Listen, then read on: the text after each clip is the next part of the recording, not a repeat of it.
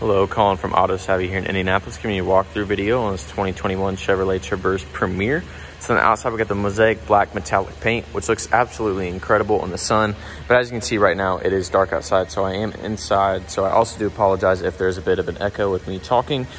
But as we come around to the front, you have these really nice LED headlights that just give you a bright and clear view of the road. You got some nice chrome accents on this front grille to give it a little bit of that pop. And as we come around to the side, you have these beautiful glossy black rims that I think just put this whole car together. It looks amazing black on black. And then one of my favorite things is they got the little red detailing behind the black Traverse badging. I think it's a nice touch as well. And as you can see, you do get tinted windows in the back, which is going to supply you with that good privacy as well as keep out a lot of unwanted light. And you have more of that red badging behind the Traverse badging, your all-wheel drive badging right back here. It's the same on this side, including the red badging behind the Traverse right there. But let's go ahead and hop on the inside.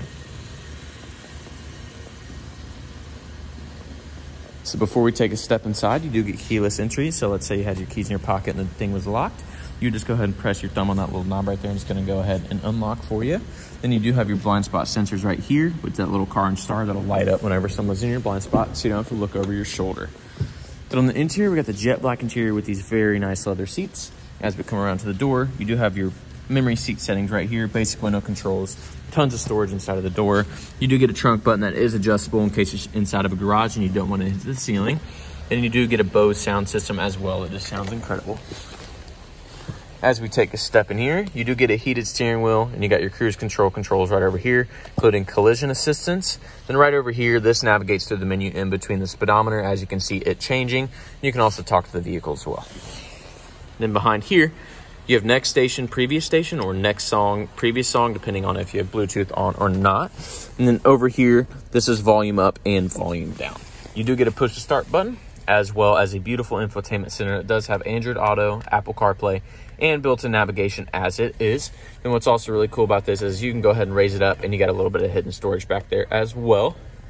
And then another really cool feature about this vehicle is it does have a digital camera. As you can see, I can flip it to regular camera or the digital, whichever you prefer.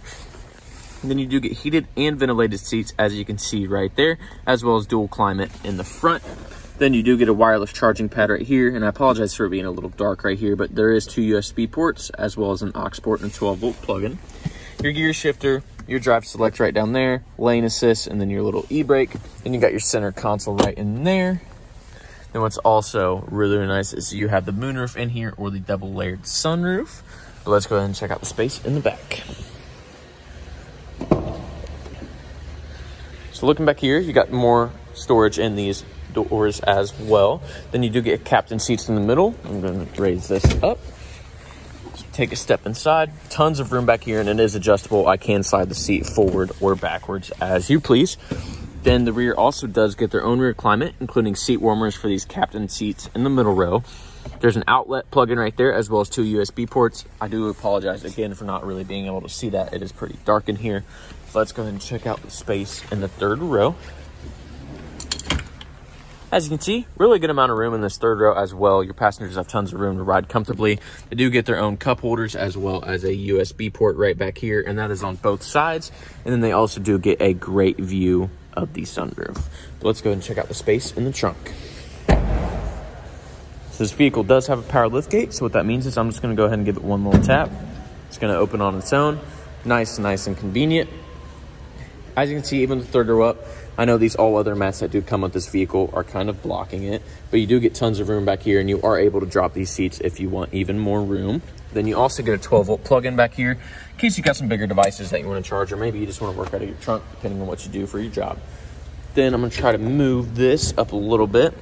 As you can kind of see peeking down there, I know the floor mats are kind of in the way, and it's hard with one hand, but there's a little bit of storage under here right there, and then below that extra storage is the spare tire. Then to go ahead and shut this, you're going to press that, and it's going to shut for you. But that is going to wrap it up for this 2021 Traverse. If there's anything that I missed or anything you want further details on, don't hesitate to ask. I'd be more than happy to help.